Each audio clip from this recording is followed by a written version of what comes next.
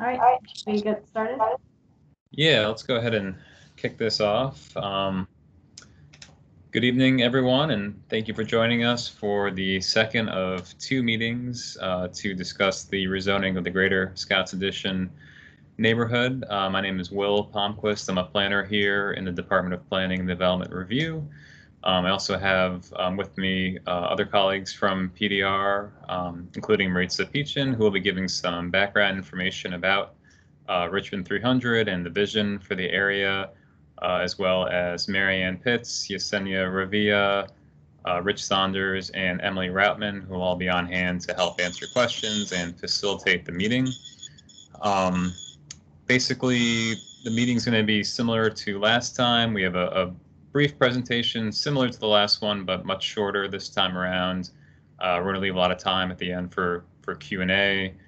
Everyone is muted currently. We're going to save questions for the end, but you should be able to type questions into chats. If they come to mind, just type them in and we'll read them out at the end of the presentation. The meeting's being recorded for posterity and will be posted on the rezoning website for folks who can't make this meeting, who want to watch the presentation. The PowerPoint for the meeting is already posted on the Richmond's rezoning website. So if you have a hard time seeing the presentation through this platform, you can just look at the PDF directly as well. I think that's it as far as housekeeping. So I will have Maritza kick it off. She's going to give a little bit of background about Richmond 300, and then I'll take over with the actual rezoning presentation from there. So Maritza, take it away. Thank you, Will. My name is Maritza Peachin. I am in charge of the Office of Equitable Development with the city, which is essentially charged with overseeing the implementation of the citywide master plan. So if you go to the next slide, the vision for the citywide master plan is to create a welcoming, inclusive, diverse, innovative, and equitable city of thriving neighborhoods, ensuring a high quality of life for all. So this is a vision that resulted from a lot of community engagement, and there are 5 topics, 17 goals, 70 strategies, and over 470 objectives and over 400 strategies to implement that vision, because it is a pretty lofty vision for 2037. So we distilled all of that into 6 big moves. So there's 6 big things that the city is working on advancing over the next 5 years. That doesn't mean that the other things in the plan aren't happening. It's just these are the things that we're focusing the most of our efforts on. And that's rewriting the zoning ordinance, reimagining priority growth nodes, expanding housing opportunities, providing greenways and parks for all, reconnecting the city, specifically focusing on the Jackson Ward area to heal the wound of the highway that destroyed the neighborhood. And then also realigning city facilities and really thinking about how to reposition our city facilities for 21st century. So one of the big moves is reimagining priority growth nodes, and Greater Scotts Addition is one of those nodes. And you kind of see that the other big moves of rewriting the zoning ordinance, expanding housing opportunities, greenways and parks, and realigning city facilities, all of those kind of can get also accomplished through the priority growth nodes. So they are interrelated. So on the next slide, the priority growth node for Scotts Addition, you can see where it is. You can also see the location of the other priority growth nodes. And the master plan outlines these primary next steps for the city to undertake. And one of them is the rezoning. Another one is an RFP or RFQ for city-owned land. So that's realigning the city facilities, creating great streets, looking at the feasibility of doing some bridge work that is proposed in the master plan, marketing this area, making sure that the area has great green infrastructure, stormwater amenities, and it provides housing at all price points. And then also creating parks, not just for the health benefits and ecosystem benefits of parks, but also to create a place. This place of Greater Scotts Addition today, especially the Diamond, it doesn't have as much of like placemaking elements, and creating a park as a feature element is really a great attractor. So on the next slide, you can see a big overview of what this area could potentially look like, with the two big diagonal streets of Hermitage and Ash, with Broad on the bottom, and the idea of a big green space, a signature green space that ties the development together through the middle, with higher intensity development around it. And that is made possible really because of this great green space. Everyone's front door, front lawn, that could be programmed in lots of different ways. So this is the vision. This is a visionary image. It's not set in stone. It's not like this is exactly how everything has to happen, but it's just providing people with a great idea of what this could be. So the next slide shows the before image of the standing in the middle of the parking lots at the south end of the city-owned land where the diamond sits today, and looking down towards the Science Museum. And you can barely see the Science Museum on the photograph, but in real life, it's actually not that far. But it feels really far because there's nothing connecting you to the two places. So this center space, this green space, could be a really, really great anchor and just destination in this area. And all of this green space is framed with buildings. And the next slide shows kind of this illustrative idea of like what Arthur Ashe Boulevard could look like in the future, and kind of how there are different modes accommodated, how the buildings address the street, how they have active ground floors, parking is hidden from the main drag. It's still available because we know people are still driving, but it's still available. It's just not impeding, kind of creating a bad pedestrian environment. So the next slide, it outlines the framework for this area, with these ideas of these different districts, A through F. The A and B districts are essentially the E, A, B, and C districts are the ones that are primarily the ones we're talking about in the rezoning today. And a lot of that is not zoned to allow the kind of development, especially residential and higher intensity, that we're envisioning for this area. And this plan was created with a lot of input from the community. We hosted a couple meetings just focused on this area. In the midst of the master planning process, we focused just on this area. So the next slide shows the future land use that we envision for the area with the industrial mixed use.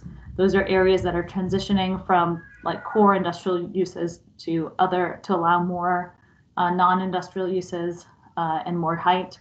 And then the destination mixed use, which is essentially downtown outside of downtown.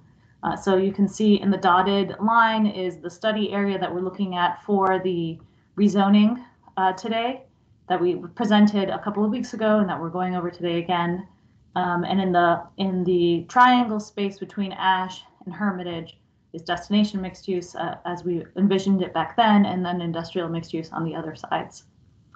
So if you go to the next slide, you can see kind of some images. If you want more details about what destination mixed use means, you can look in the master plan and there's even more detail, but generally it's, features prominent destinations, retail sports venues, large employers, and it also has housing and open space. It's kind of priming for better transit, or it is along major transit, or it's getting ready where more transit could be successful, kind of pre-TOD, pre-transit oriented development. And then it's generally, I think a lot of people talk about the height. So it's generally a minimum of 5 stories. It doesn't mean that every building is always 5 stories as a minimum, but generally like wanting a slightly more intensity in this area. And then the next slide goes over the industrial mixed use and what that looks like, what that could feel like. Generally 3 to 8 stories ish, with maker spaces still being allowed within the area, but allowing for residential. Really thinking about industrial users that wouldn't be like not complementary with residential uses as well. So that's an overview of the master plan. I tried to do it quick because I know a lot of people on this call have already heard it before, but just in case nobody had, Look through the master plan. There's even more detail about the Greater Scotts Addition node in there if you want to learn more. So Will, go ahead. Great. Thanks, Maritza. So, the question of why are we rezoning Greater Scotts Addition, and Maritza touched on this already, but it's one of the primary next steps in the plan to make the zoning in alignment with the future land use to carry out the vision of the area. The current zoning is no longer aligning with that future land use that we just talked about. We hope it will reduce, if not eliminate, the need for special use permits. There have been 12 SUPs already since 2000, and more would be coming if we don't change the zoning underlying zoning. We're also rezoning this because the city is planning to issue an RFP for the city-owned property that's located where the diamond is currently and around that area, and having a more progressive, urban, taller, denser zoning district in place will help give the RFP process a little more vision about what the city is looking for, and that potential new development there could be really transformative to catalyze even more development in the whole Greater Scotts Addition area as well. And this is a continuation of some rezoning that we've done already nearby. So a few years ago, we rezoned Scotts Addition itself from M1 and M2 to TOD1 and B7, and that was following up from the Pulse Corridor plan before we started with Richmond 300. So this is the existing zoning of Greater Scotts Addition. You can see the existing M1 light industrial in the center, between east of Arthur Ashe Boulevard, the M2 heavy industrial to the northwest, and then in the southern portion of the area. There are some recent rezonings that were done per the property owners applying to be rezoned. So that includes the B5 south of Overbrook, Central Business District, and then TOD1, Transit Oriented Nodal District, that was just recently rezoned as of maybe a couple weeks ago, here just north of the railroad tracks at Arthur Ashe Boulevard. You can see the location of the SUPs that have been approved since 2010. So that's the current existing zoning. Here's the existing land use. So how each property is classified based on the assessor's office and the assessment information. So you can see a lot of industrial, obviously some commercial mixed in as well, commercial / institutional. There's a city-owned property here. You can see the residential uses, the multifamily residential along Overbrook, and this is the areas with the SUPs and the rezonings as well. So it's kind of a mix, probably less industrial than in the past, and that trend is kind of continuing to evolve as well. And this is the proposed zoning that we're considering, and we want everyone's feedback on. So basically, in the center here along Arthur Ashe Boulevard is the TOD1 Transit Nodal District. So this includes the city-owned property here, and we've made some changes since the last meeting. So we want folks to be aware of some of those adjustments. We have included properties on the west side of Arthur Ashe Boulevard into the TOD1 area, properties that aren't necessarily as maybe compatible with the B7, which allows for more light industrial uses, properties that would help to create that more urban mixed use kind of very walkable kind of development that was envisioned in that one rendering shown earlier. So that will help to create that future condition. TOD1's also found here, and this multifamily project has already happened as well. And The majority of the area is B7, mixed-use business, and I'll get into some of the details about this, about these zones in a second. And then we're leaving the B5 for the properties that have already applied to be rezoned to B5, so that will remain. We asked folks at the last meeting and during the last public comment period whether they thought B5 or B7 would be a better mix for this area of the Greater Scotts-Titian neighborhood, and most folks felt the B7 was a better fit, either for their properties or just in general. And we'll speak about why that makes sense in the next few slides. So this is a very kind of general, rough characterization of each zoning district, but the B7 mixed-use district would allow for a variety of uses that are not currently allowed in the M1 and M2 districts, like dwelling units. It also allows for a variety of retail, service, and also distribution and warehousing. And one very unique thing about the B7 district is that uses that are currently existing in the area that's rezoned to B7 would allow that are permitted in the M1 and M2 would allow to continue operations and would not become non-conforming. So it's a good zoning district for areas that have lighter industrial uses but are transitioning to other mixed uses like residential and commercial.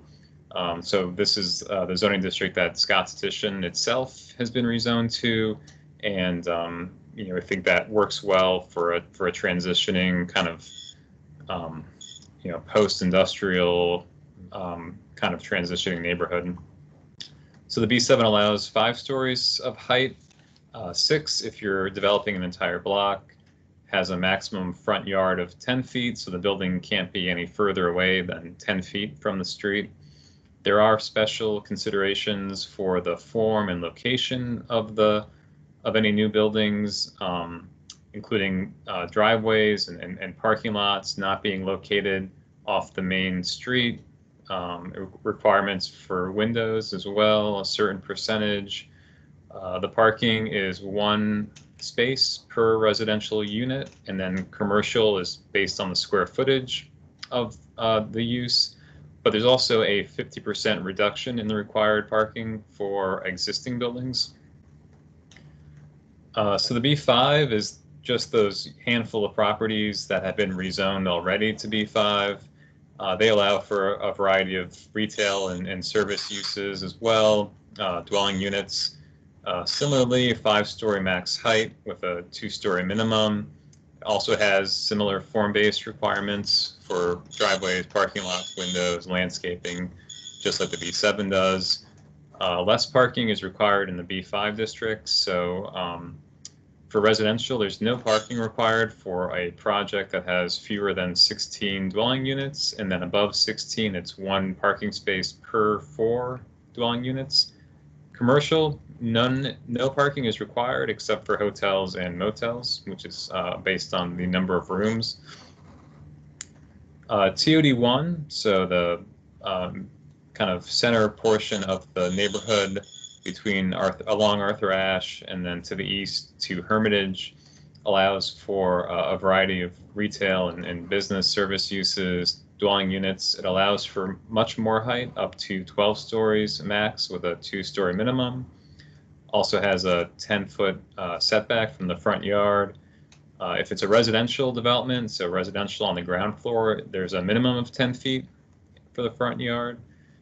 Again, has the same kind of form and window and driveway and parking requirements as the other districts. Parking is reduced as well, not as much as the B5, but still no parking is required for a project with fewer than 16 units, and then more over 16 units, it's 1 parking space per 2 units. Commercial, no parking is required, again, except for hotels and motels. So I'm not going to read all these, but these are the permitted principal and accessory uses in the B7 district. You can see it's quite a list. So it allows for kind of lighter, kind of industrial-ish uses like building material sales, breweries, but also allows dwelling units. and a variety of service, retail, business uses. And then uses in the M1 and M2 districts are allowed to exist as long as they're already there at the effective date of this rezoning ordinance being passed. Also allows for a few uses that would need conditional use permits, so these would have to be approved by City Council and Planning Commission. Light just went off. There we go. So drive-up facilities, motor fuel dispensing, nightclubs, self-service car washes, and social service delivery uses all need conditional use permits to be built. This is the B5 district. So not as many uses as the B7. It's doesn't really allow for light industrial uses. It's more of a commercial / mixed use type district. So business and services, dwelling units allowed. Also some uses by conditional use permit like nightclubs, parking areas and lots, retail sales of liquor. So in the B5, parking lots are not a use by itself. It has to be, parking is obviously allowed, but it has to be part of another use. It can't just be a single, a property that only has parking on it. And then the TOD1 district, kind of similar as the B5, but a few more uses that aren't found in the B5, like breweries, a little more expanded manufacturing, warehousing, distribution of food and beverage, but for the most part, just businesses, services, dwelling units allowed. And then a couple uses by conditional use permit as well. Another aspect of this rezoning are these street designations, and basically these are kind of form requirements that are put in place to help the urban design and the street experience of areas. Along Arthur Ashe Boulevard is proposed to be designated and would continue the existing designation of Arthur Ashe as a street-oriented commercial frontage. It's also designated as a priority street. And then Hermitage, Sherwood, and Overbrook are also designated priority streets as well. What that means, yeah. On the map, can you talk about how it changed slightly based on input? Yeah, so we did hear from representatives of this property that recently rezoned to TOD1. So just let them know that we removed the designations along this section that would front their property because the bridge is not at grade.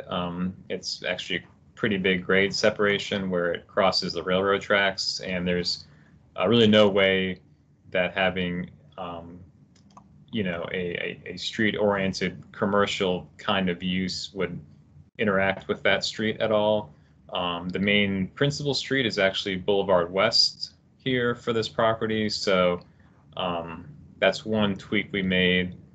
We didn't see any other circumstances in the areas where we have conflicts with this proposal for the street designations. That's one area that we did change from the last iteration. So basically what that means for the street-oriented commercial frontage, which would be applied to both sides of Arthur Ashe Boulevard, is that for each property, for any new development, it would require that at least 1/3 or 1,000 square feet of the frontage would be a use other than residential. So it could be any kind of business or restaurant kind of use. It doesn't have to be strictly commercial, but the idea is that you have a use other than residential, so it's not just people's apartment units with their blinds closed all day. It's like some kind of actual activity along the street, and it's a requirement to be 20 feet deep, which isn't a lot of space, but that's only the minimum. Folks have done more than that to make more of a space. Like if they were planning a restaurant, they would definitely want more than 20 feet in depth. But that's just the minimum to have some kind of usable space. And then the other designation, the blue lines, are called priority street. And basically, what this tries to do is designate streets that should be treated to a higher standard. It kind of has the same requirements as if the street was the principal street of a property, which is like the street that it fronts upon. The idea being that if like you're a corner site, you know, if you have to, if like Arthur Ashe is your main street, your fronting street, there are certain requirements. But then if you have a side street, also, if it's important enough, doesn't, you know, just get shortchanged altogether. So those streets mentioned, Hermitage, Overbrook, Sherwood, I believe, would have special requirements for driveways not being located along them unless there's no other way to access the site. Parking lots would have to be, you know, behind the buildings, not fronting those streets. Parking decks and even hotels would have to be wrapped in some other use, kind of like the street-oriented commercial requirements. And also the requirements for windows would apply to those other priority streets as well. And then finally, just want to talk about non-conforming uses. So this has been mentioned before, but basically what a non-conforming use is, it happens when there's an existing use and it's no longer allowed by right because the underlying zoning has changed. Typically that means a building can't be enlarged or moved, altered structurally. It's allowed to remain, you know, and be, you know, maintained, but it can't be expanded, and there's certain implications perhaps with business loans, that kind of thing for a property. So the different districts being proposed all handle these non-conforming uses differently. So as mentioned before, the B7 district would allow for any existing uses that are allowed in the M1 and M2 districts to actually not become non-conforming. They can actually expand and be rebuilt. They can obviously be maintained and continue to operate. That's only for existing uses. So if a new M1 or M2 use wanted to locate, but it wasn't allowed in the B7, that would not be allowed by right. The B5 districts, just those few properties shown in the map in red, the uses that are not allowed in the B5 that are existing would become non-conforming, but could still be maintained and rebuilt and even expanded up to 10%. And then finally, the TOD1 district has a more, I guess, traditional take on non-conforming uses that most other districts in the zoning ordinance do, which is basically that you cannot alter or expand it. You need to get permission, approval from the Board of Zoning Appeals for any kind of expansion, but that is limited to 10% of the floor area. So those are kind of how existing uses that are not allowed in the new districts would be treated in these three different zoning districts being proposed for the area. So this is the timeline for this effort. We are here today, April 13, the second meeting of the two that we're planning to have. We're going to have a comment period run through until April 26th. So that gives about a couple weeks for folks to either voice concerns or ask questions or speak with us about any kind of changes that should be done to this proposal.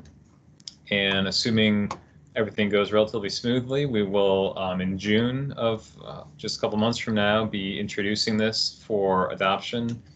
And there will be, you know, 2 more public hearings. So this is the last kind of informal public meeting, but there's still chance for, you know, public input at both of these hearings. The first one would be June 21st. The Planning Commission would hopefully recommend approval of this rezoning, and then it would go to City Council on June 28th for final adoption.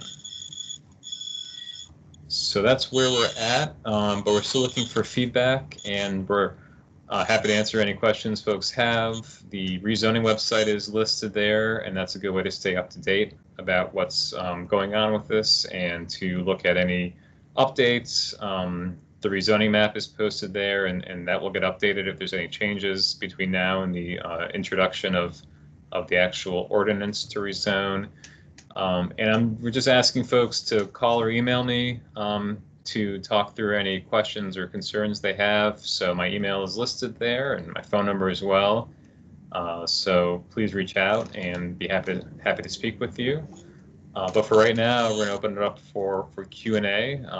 So should have plenty of time for that. I don't know if there's any questions in the chat, or if folks have their hands raised. You can raise your hand and we'll call on you and have you speak. So I think that's how we're going to handle this portion of the meeting. I don't see any questions in the chat right now. I have allowed everyone to unmute yourself. So if you want to use the raise your hand function, we can call on you to unmute. If there's any questions.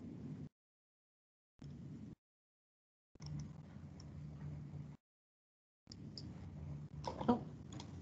Yes, Julie. Hi, I have two questions if I could. Could you talk about what you think the longer term impact of this is going to be on the Newtown and Carver neighborhoods? As you look at this down the road, what you think the impact of that's going to be on those places? And then I have a second question. Sure. So, I mean, obviously we're not changing the zoning for Newtown or Carver with this rezoning. I wouldn't expect this rezoning to have any immediate impact on either of those neighborhoods, just given the, maybe with the exception of increased traffic nearby. There is some separation between the existing neighborhoods because of the existing railroad tracks and the interstate.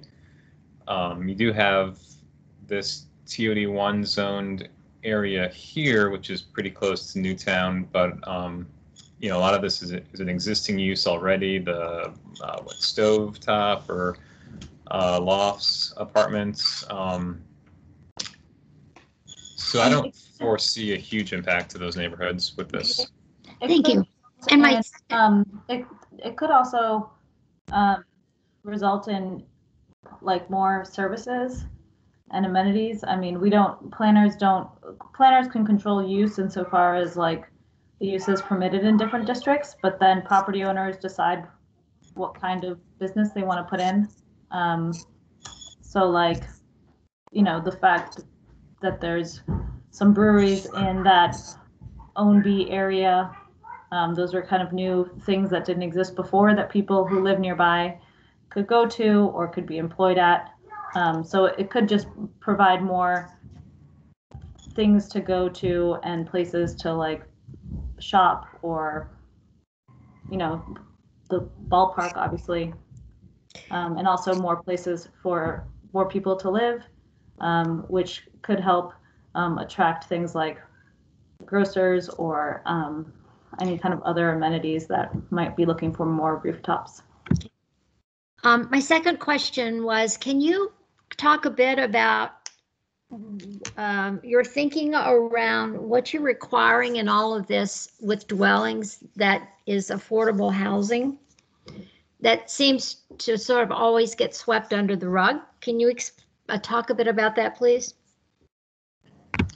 Sure. So the property that is owned by the city, which is the part where the ballpark is, as the city disposes of that land, it can require in an RFQ or RFP process that any residential units that are made be provided at certain income levels. So that's kind of one of the strongest ways that the city can mandate as housing or affordable housing, and that can be for sale or rental. In terms of private owners, I know the city is working on an update to the affordable housing density bonus, but there is an affordable housing density bonus program right now that that folks can take advantage of to help provide lower income housing units. Kevin, you're on the line too. If you have anything else to add to my response, you can chime in. He's the planning director, the acting planning director.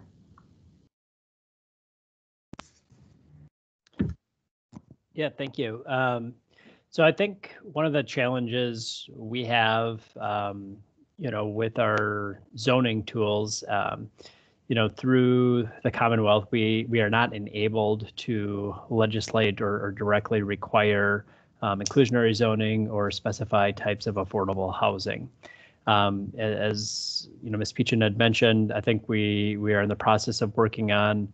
Right now, the Commonwealth had some enabling legislation to allow us to offer some more incentives or call it carrots to get this done. And so we're working on that through our portfolio to see if there's some options for doing that.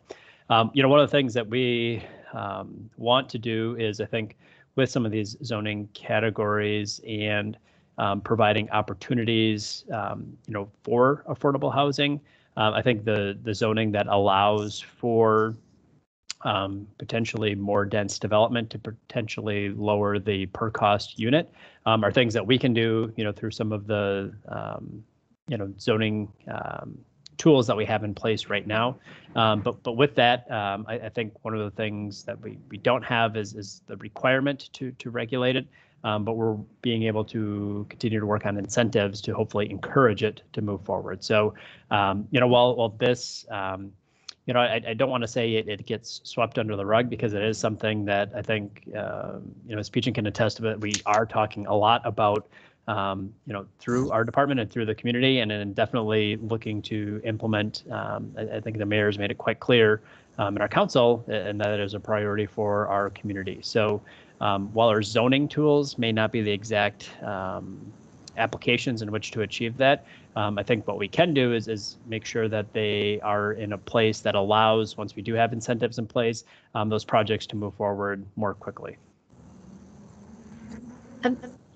May I just follow through on that with one question or comment, and that is, as someone who we have other people who have Absolutely. questions, so just this can be your last question, so we can get to this. No, this is not a question, it's just a comment, and that is that having worked in affordable housing for many years, the city needs to be really careful in the way you talk about affordable housing. Putting up more units that will be taken by young professionals really is not affordable housing in the sense of people who have true needs.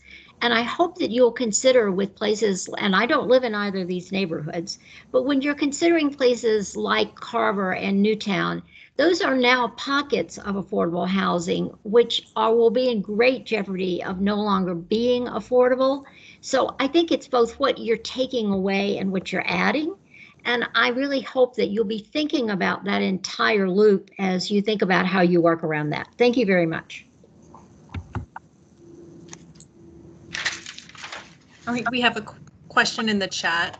The concept for green space currently includes, as I understand it, a greenway path to connect North Side with Lee Street. What is the mechanism to ensure the green space and greenway are part of any development?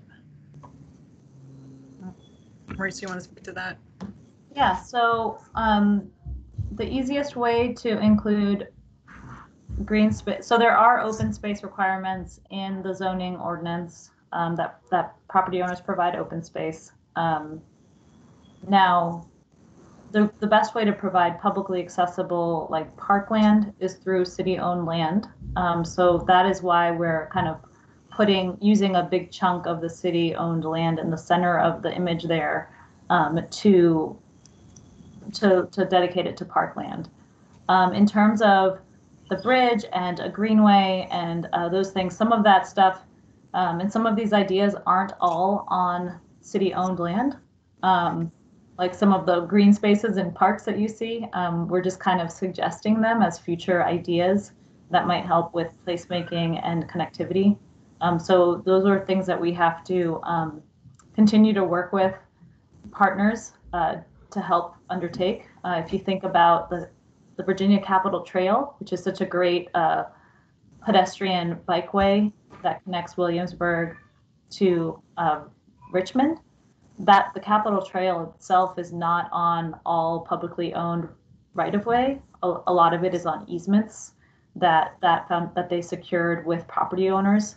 So some of these ideas have to get done through easements, and it's not just publicly owned land or projects. And I think it's a little bit of like putting the idea out there and then figuring out how we make it happen project by project.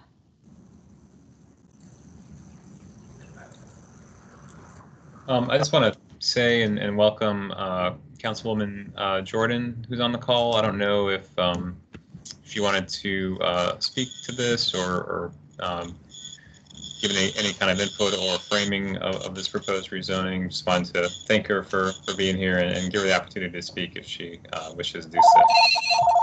Oh, thank you very much. And I'm here to listen to other people's reactions. I came from a neighborhood association in the north side and missed the beginning of this presentation, but I will be watching it online, and I always appreciate that these are recorded. I did have a question from the north side.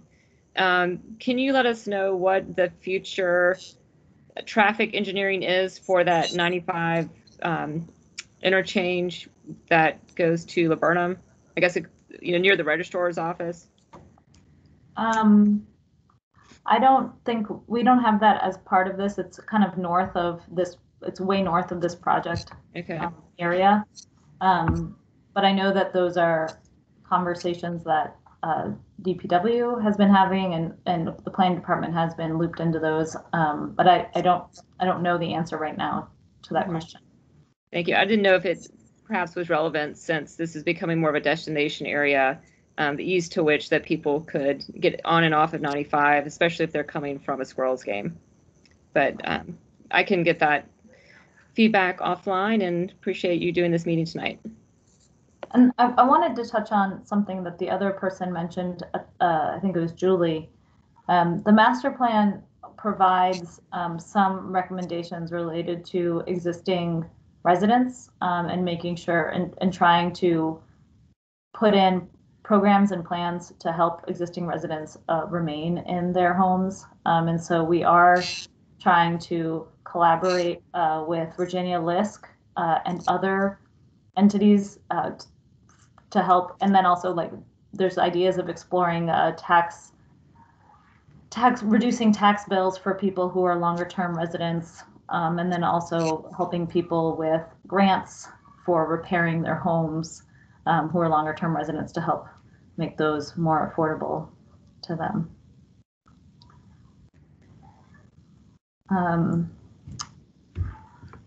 Let's see. If you're on the phone and you'd like to ask a question, it's *6 to unmute yourself. Oh, we have another comment in the chat. I really look forward to greater density and more amenities in this area, along with greater bike and pedestrian friendliness. Thank you, Jason.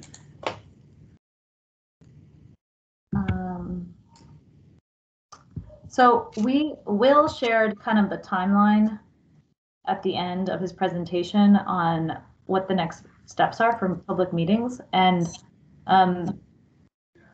just to be clear, like on June 21st, when the Planning Commission has their hearing, it's going to be their hearing on like voting on a plan. And by that point, the legislation has already been introduced. So at that point, like it's kind of, it'd be really great. What I'm trying to say is it'd be really great to get people's feedback on this before we go to the city council, just so that we understand, we can make adjustments.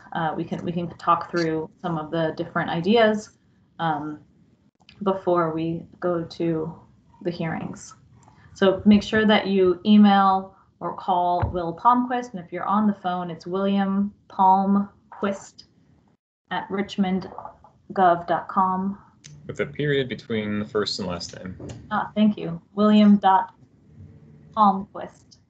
That's PALMQUIST at richmondgov.com. And again, this is on our city's website, the rezoning information.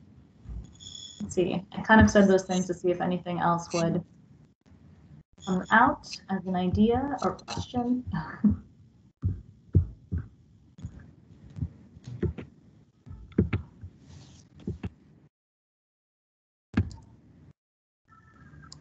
If there are no other questions or comments, please be in touch with us. We want to hear your thoughts and share it. If you are a community member, I saw that Scott's Addition Boulevard Association shared the information, but please share the presentation with other folks who may have missed it.